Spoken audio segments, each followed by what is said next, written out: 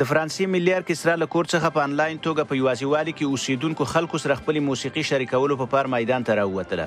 د فرانسې د ملي ارکسترا غړي ډایډار بینیټي کټلډرم وایي مونږ ټول یو ځای یو. مونږ له دې امله چې تاسې مونږ او مونږ تاسې ته اړتیا لرو. له تاسو سره یو څه شی شریکوو، خو مونږ ټول یو ځای یو او دغه موسیقي چې مونږ یې د انټرنیټ له لارې شریکوو په مټ یې مونږ کولی شو چې یو له بل سره په تماس کې شو. وروسته له هغه چې له نیویارک څخه مؤلف کسپر ټیر کیلی یو ټویټ کې پوښتنه وکړه چې څوک شته چې د یکشنبې په ورځ ساده سندرې زده کړي، له 100 زیاتو خلکو نوموړي سره د په انلاین ویډیو کې مل شول. پوهیږئ چې کله خپل سکرین د ګالرۍ ډول ته تغییر کړئ، تاسې د ډیرو خلکو مخونه ګورئ او ماته د یو ډول د موسکا او سندرو ویلو په حالت کې ښکاري. په تېره هغه خلک چې خپل اولادونه یې ورسره راوستي دي، د دوی په لیدو واقعا خوشحاله شوم.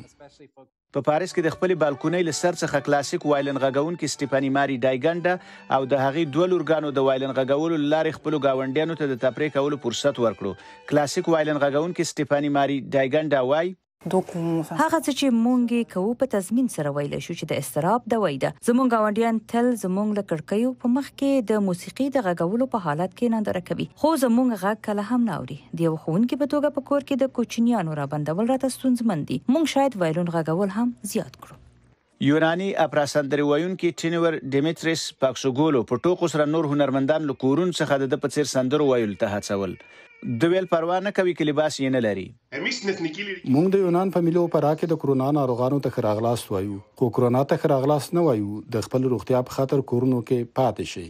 دا هنرمندان د نړۍ د هغو ګوتو په شمېر هنرمندان دي چې په یوه نړیواله مبارزه کې د کرونا د خپراوي د مخنیوي په خاطر خلک کورونو کې پاتې کېدو ته تشویقوي. احمد الله ارچیوال، اشنا تلویزیون، واشنگټن.